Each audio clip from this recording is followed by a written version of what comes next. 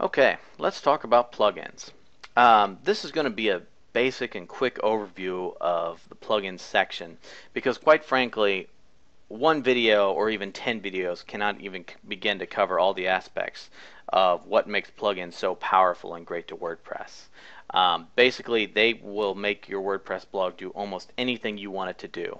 I've seen WordPress blogs become full e-commerce, shopping cart sites, and so many other things. Video blogs, podcasting sites, comic book sites, and so many other things through the use of plugins. There is virtually no limitations on what you can do with WordPress because of these plugins. So we're going to just basically go over an overview of how to basically manage your plugins. It's designed much the same way that the themes management is set up. So basically you'll kind of catch on pretty quickly after you get the grasp of themes. This will show you all the different plugins that you have currently on your site. If in order to activate a plugin, you simply click the activation link, and it will display as it'll be highlighted in white, and you can see under active and inactive right here which ones are currently active and running on your site and which ones are currently inactive but still available for you to activate.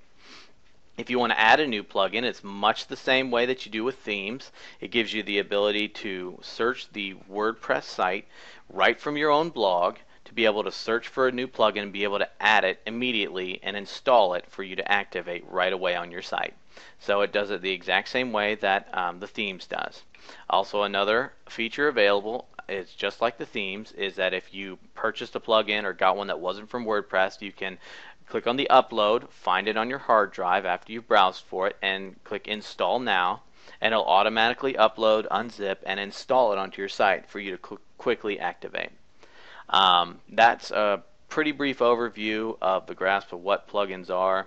There's so much more stuff that you can talk about with plugins. I also recommend please donate to any plugin developers that you can. I know that sometimes money's tight, but they're giving you these plugins for free, and they put a lot of work and their heart and their soul into it. So please consider donating if you can spare any money. Even $1 to $5 is always greatly appreciated to developers. So that covers plugins. So now it's on to the next video.